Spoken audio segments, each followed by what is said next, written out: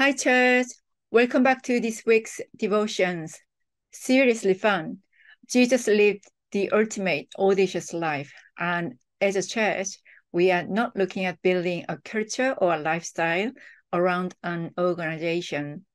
We are building our lives and a culture around a kingdom and a king, Jesus. John chapter 10, verse 10 to 11, NIV. The thief comes only to steal and kill and destroy.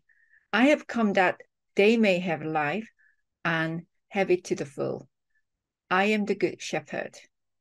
Proverbs chapter 17:22, NIV.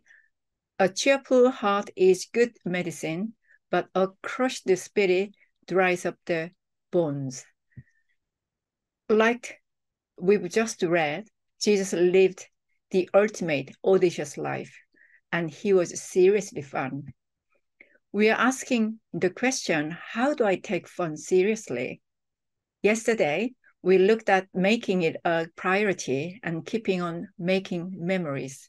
Today, our point is to invest in relationships.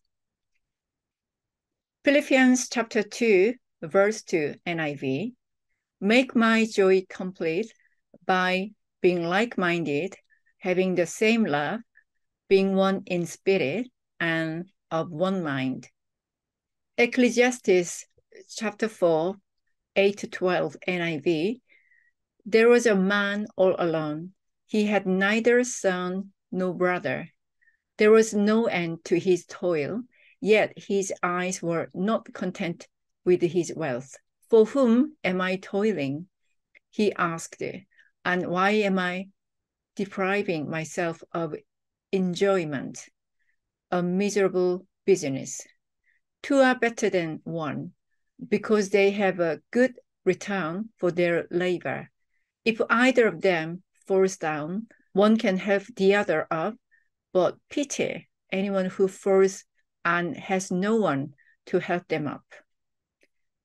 Pastor Charles R. Swindoll once said, I cannot even imagine where I would be today were it not for the handful of friends who have given me a heart full of joy. Let's face it, friends make life a lot more fun. Jesus surrounded himself with people, and he had three that were close to him, and one that was closer than a brother. He invested in those around him, and when you invest in friendship, you save your soul. Small groups are a great place to make that investment, and their consistency creates the foundation for when you really need the moment. It's often said, show me your friends, and I will show you your future. Your friends aren't just important for you now. They can create and frame your future.